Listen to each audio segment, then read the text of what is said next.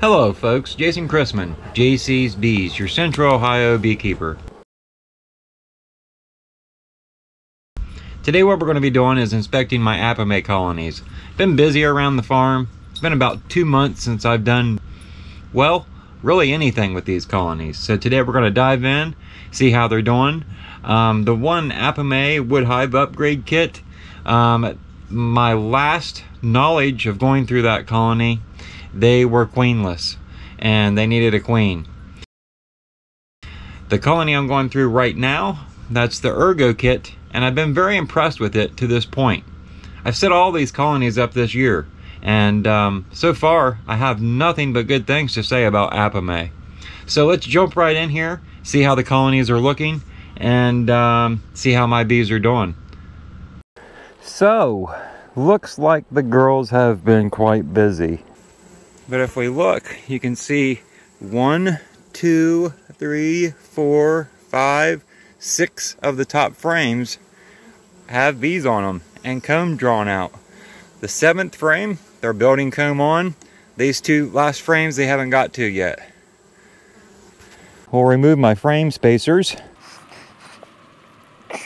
which I will say, they did propolis in pretty darn well. If you've seen my last video on the Apimaye equipment, I was pretty impressed how well stuff moved around yet and wasn't propolised in place.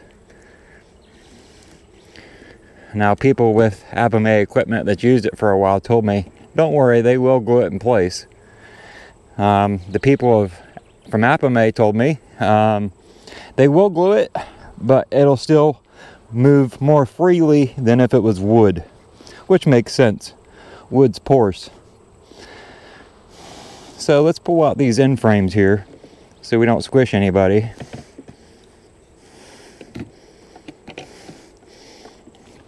So if you remember, this was a package I started back in April. They've done quite well for me to this point.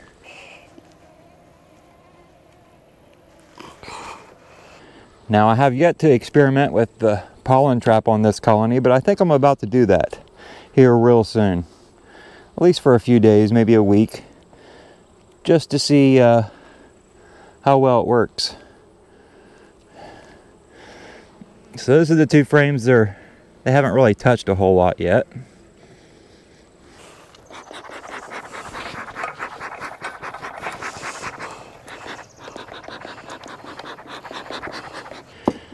Okay, so let's get down here where they're starting to draw some comb, store some honey maybe raise some brood. You can see a little bit of comb being drawn out on that side, a little bit being drawn out here. No eggs or anything, no nectar, anything of that sort. We'll go ahead and set it back in there and we'll grab the next frame.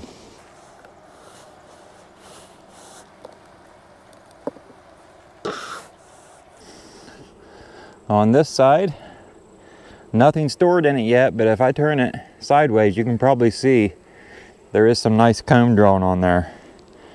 On this side, we've got lots of comb with nectar in it. Now, a lot of people questioned why I used the plastic foundation and left these plastic supports in the Apimaye Pro frames.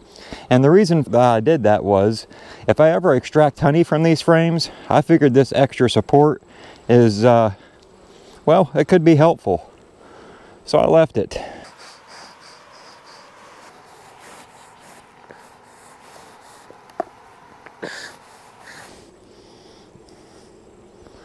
All nectar. I'm flabbergasted by the fact that we still have a nectar flow. Few eggs on the bottom of this frame on this side at the bottom here, but for the most part it's all nectar, either capped or wet. I tell you, for what I'm seeing here at the top, I'm not sure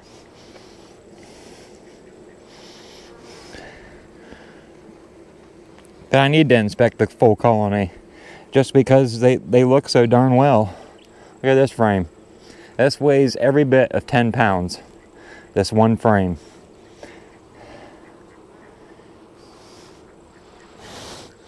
So I guess you could say I could steal some honey from here real soon and see how well these frames extract.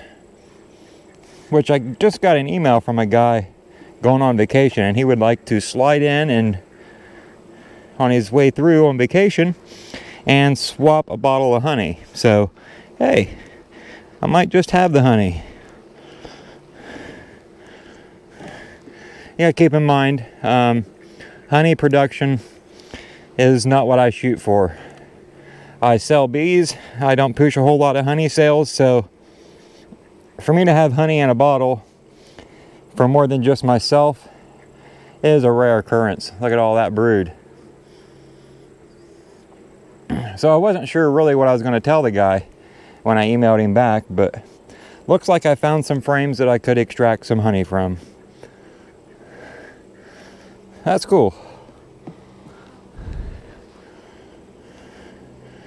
I'll tell you folks, I really don't see any reason to go pulling out several 10-pound frames and hold them in front of the camera.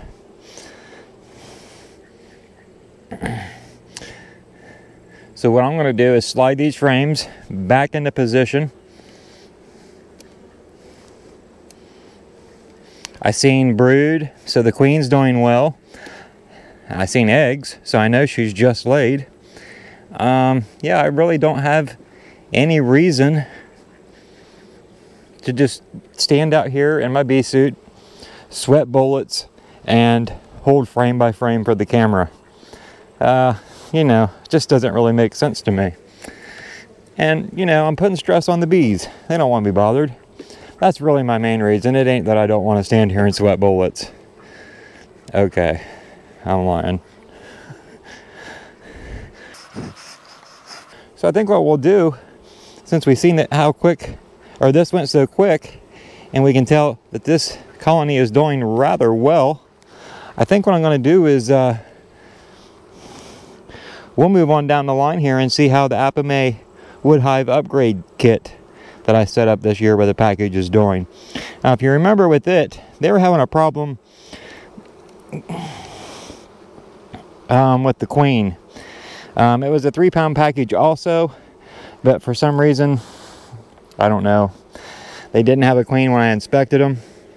Could have been a multitude of things why they didn't have a queen. So, but anyway, they didn't have a queen on the last inspection. So yeah, let's go through it real quick and see how it's looking.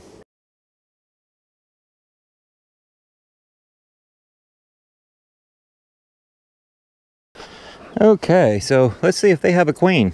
That would be awesome. Had huge plans for this colony and honey production, and that just didn't pay off for me because of the queen issue. I had some frames, that round comb frames that Sarah sent me.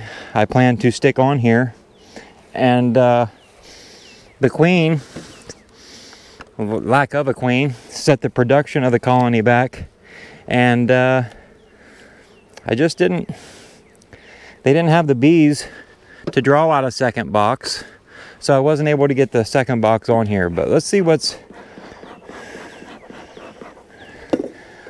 how they're doing now.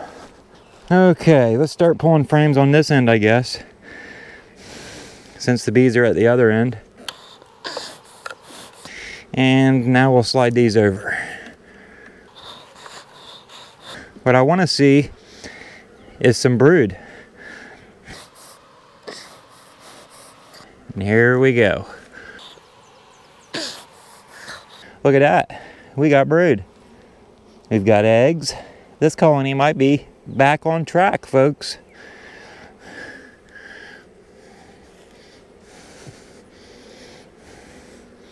We got brood there at the bottom of the frame, or on my side, and at the top, your side, we've got the capped nectar.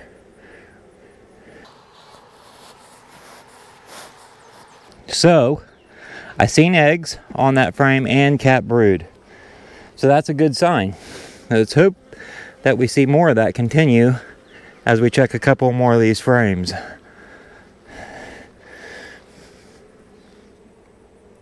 Oh yeah, that's all laid out in young larvae. I shouldn't say young larvae, larvae of different ages. And right there is the queen.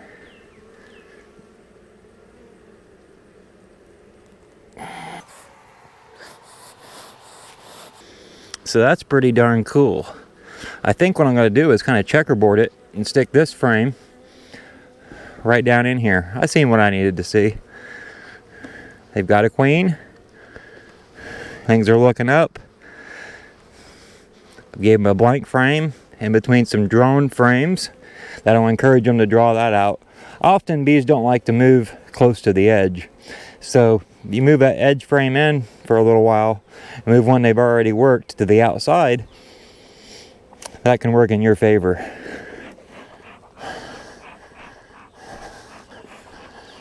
I think what I'm going to do is I'm going to go ahead and stick on a queen excluder, and I'm going to throw the second box on.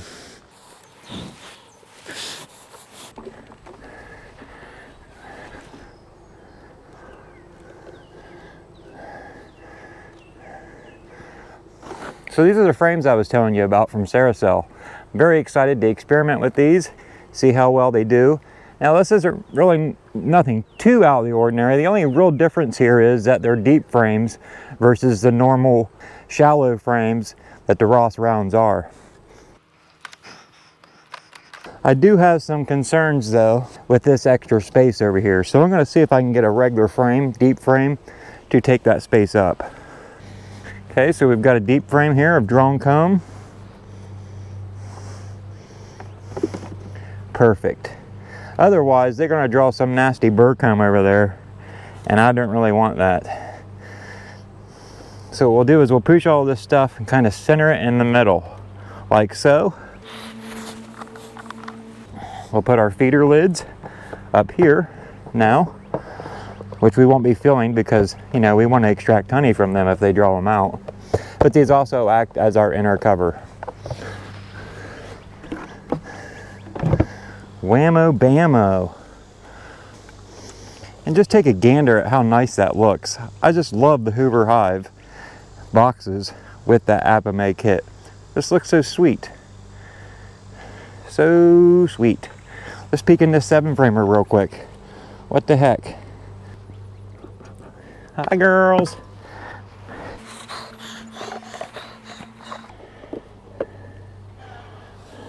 Look at that. A little bit of burr comb on the bottom of there. Now if you're not aware, these feeders can actually sit in the lid and not squish bees. You just turn the lid upside down. The hardest thing for me to get used to with this Apimaye equipment is not setting my smoker on the hives. I actually told the wife it would be easier for me to get a pot holder to sit on the Apimaye hives and set my smoker on it still than to train myself to not set my smoker on the Apimaye hives. So as I was going through the 7-frame Apimaye colony, of course the battery goes dead on my GoPro camera. So what I did was I took my cell phone and I took some pictures of the few frames that they are starting to draw out and do something with, and I'm going to share those frames with you here now. This is the first frame I pulled out. You can see it's kind of got a little bit of wonky comb down at the bottom, but at the same time it's getting so late in the year I don't think I'm going to scrape that off right now. Maybe I'll wait till spring and scrape the bottom off and clean it up a little bit. But you can see there's some cap brood, some nectar, pretty much life of all stages right there on that frame.